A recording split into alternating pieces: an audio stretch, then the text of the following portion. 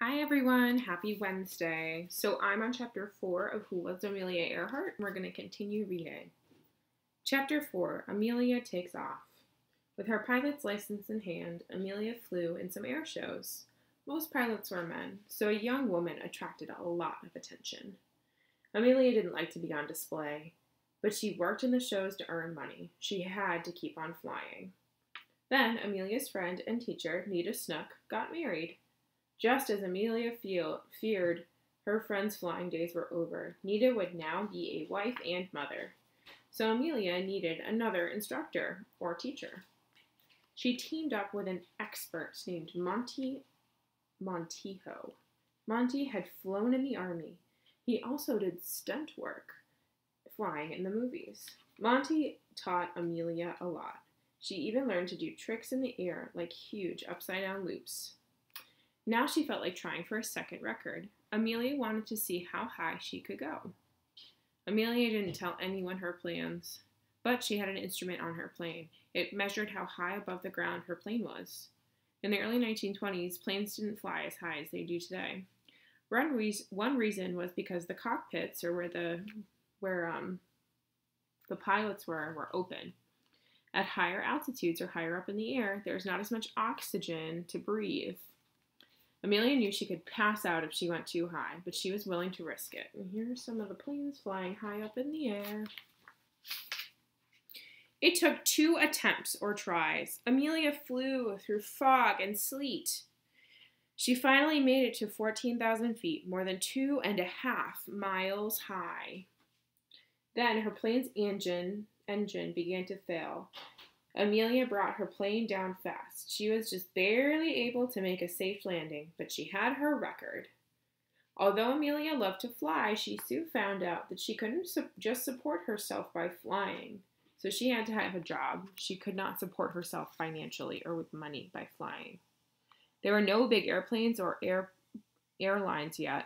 People did not travel by plane. In fact, most people never expected to ride in a plane. In 1924, Amelia temporarily gave up on her dream. She sold the Canary and used the money to buy a car. You might guess that Amelia would pick a practical automobile like the Ford Model T. She didn't. She bought a fancy yellow convertible. There's her fancy car. If she couldn't fly in the air, she would at least have the feeling of flying across the ground.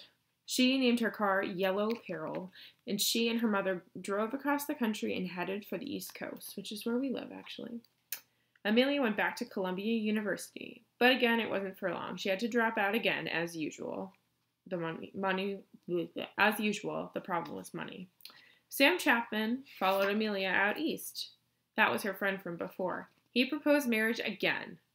It was tempting, but Amelia was now 28 years old. Most people thought a woman this age was already an old maid. So back in the day, a lot of women had to get married at a young age. That was just like the tradition. And people who didn't get married before like 30 were too old to get married. But that's not really the case anymore because a lot of older people get married now. If Amelia married Sam, she wouldn't have to worry much about money. However, Sam would want her to stay at home and have children, and Amelia had to decide. To her, the choice was very clear. Amelia told her sister Meryl of her decision. "I don't want to marry him," Amelia said. "I don't want to marry anyone." Amelia couldn't stand the thought of giving up her freedom. The next job Amelia found was in Boston. She worked at the Dennison House, where she took care of poor children. Amelia really liked the job. She knew she was doing something worthwhile. Flying was now limited to the weekends, but she watched other pilots with interests. In 1927, a man named Charles Lindbergh made news all over the world. He was the first pilot to fly alone across the Atlantic Ocean. It took him more than 33 hours to fly from Long Island, New York to Paris. A woman from London named Amy Guest wanted to be the first woman to fly across the Atlantic. Guest was not a pilot, so she would set the record by being a passenger in the plane. George Putnam, a book publisher in New York, was going to oversee her attempt. However, Amy's family would not let her go, so George Putnam had to find another woman. And this time, he wanted a pilot. Dun, dun, dun. Who do you think it's going to be? All right, here's a little bit of a side story about Charles Lindbergh. Charles Lindbergh started out as a barnstormer. That's what pilots who did daring trips in early shows in the 1920s were called. But in May 21st, 1927, Charles left his tricks behind and entered the record books. No one had ever made a solo trip across the Atlantic before. So if it's solo, it means that it's by himself. No one was in the plane with him. It was very dangerous. His plane, called the Spirit of St. Louis, was only 28 feet long. Lindbergh's biggest problem was staying awake, so he'd stick his head out of the plane's window for blasts of cold air. He also kept reminding himself that if he slept, he would die. So he made it across the Atlantic Ocean, and he didn't fall asleep, because that would have been scary. But yeah, he lived. All right, back to Amelia's story. So Putnam, the guy who was trying to get a girl to go across the Atlantic Ocean, ran a big publishing company, so he made books. And he knew a lot of people. He was really good at making deals. Putnam asked a friend to find the right woman from the job, and the friend found Amelia Earhart. So let's see what she's going to do next. Chapter 5, Amelia becomes a hero. Amelia met with both George Putnam and Amy Gust in New York. Sorry, I need a sip of my coffee. They both thought she was perfect. Attractive, polite, well-educated. She got the job. The job was actually not nearly as good as it sounded. Amelia wouldn't get paid, which is kind of a problem. A man named Wilmer Stultz would fly the plane, so she didn't even get to fly. This is dumb. He'd get $20,000, and although Amelia was called the captain, she was really just a passenger, so she didn't even get to fly the plane. She didn't get paid. This is kind of, I don't know. Why did Amelia agree?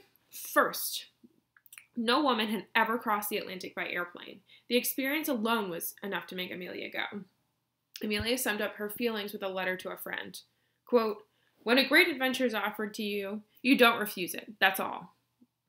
Amelia also hoped that, if the trips were successful, all the attention could bring her other flying jobs. So this is like an introductory job. It's like your first job. Like, it's not exactly what you want, but it's going to help you get better jobs. The flight was very dangerous. Charles Lindbergh had made the trip safely, but 14 other people had died trying to cross the ocean. 3 had been women. Still, 2 other women pilots were already planning to try it, so Amelia had to move quickly if she wanted to be the first. The plane, called the Friendship, took off from Boston on June 3rd, 1928. However, the crew had to land in Canada because of bad weather. Many days went by. The Friendship was still not able to take off. Amelia discovered another problem. Her pilot, Wilmer Stultz, drank too much. If Wilmer got drunk, she knew he couldn't fly the plane. But if they did not take off soon, Amelia would lose the record. It was now or never. On June 16th, Amelia made a decision. I know someone's birthday is June 16th. She told Wilmer to get ready to fly, and they were leaving the next day no matter what. On the morning of June 17th, Amelia sent a cable to George Putnam back in Boston, and the cable read, "Violet, cheerio, A.E." Violet was a code word. It meant that the Friendship was taking off. So, she sent a cable, which is kind of like a letter, but it's like on a telephone. So, basically, they send words through telephone, kind of like an email, but from like a long time ago. Although the long flight with Wilmer Stultz, and his co-pilot Slim Gordon took turns flying the plane. Amelia wrote notes in her journal. After 20 hours of flying, they knew they were low on fuel. Could they find landing time? The answer was yes. The Friendship touched down in Blurry Point, South Wales, 20 hours and 40 minutes after taking off the Canadian coast. They've done it! On June 18th, 1928, Amelia Earhart became the first woman to fly across the Atlantic Ocean. Yay! Really quick, I'm going to show you where she landed. So she started in Boston, they went to Canada, and then they went all the way across the Atlantic to this place called South Wales, which is in England. What came next was a surprise for Amelia. The trip made her an instant hero.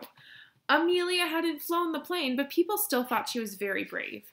In London, Amelia was entertained by the rich and famous. She had tea with royalty. On her return to America, Amelia was met with even greater excitement. There were parades and speeches and crowds of people. Check out that parade. Crowds of people came to see her and the brave female. Many people compared Amelia Earhart to the famous pilot Charles Lindbergh. They thought that Amelia, tall and slim, even looked like Lindbergh. Amelia's nickname became Lady Lindy. George Putnam liked this a lot. He knew he could make Amelia even more famous. So he was the guy from before, remember? All the attention was hard on Amelia. Sometimes she was frightened by the push of people trying to get near her. However, Amelia was a smart woman. She knew she would have to be in the spotlight if she wanted to fly planes and break records. Amelia also knew that if people got excited about flying, then the tiny airline business would grow. Amelia hoped to be part of that business. If Amelia made speeches, she would also be paid, which is good for her, right? That meant she could buy another airplane. With her own plane, she could set more records. That would lead to more speeches and more money. For the first time in her life, Amelia started to believe she could actually make a living or have a job by flying. George Putnam became Amelia's manager. He set up lots of public appearances for her. Oh gosh, this is a really long chapter. In 6 months, Amelia made over 100 speeches and gave more than 200 interviews. Amelia did not complain about her busy schedule. She was given a new car for an appearance by an auto show. She also made money by letting companies use her name to advertise their products. The fur-lined leather Amelia Earhart flying suit became very popular in a New York department store. Amelia also became an editor for Cosmopolitan magazine and wrote a column about aviation. Amelia didn't really like to write, but the articles brought more publicity. Many of the magazine's readers thought Amelia was a good role model for young girls. By 1929, Amelia was the best-known female pilot in America. All right, we're going to stop there. So we're halfway through Chapter 5, and what we'll do is we'll do Chapter 5 and Chapter 6 for the next video. So I will see you guys on Monday. I will post another video, and I hope you guys have a great weekend.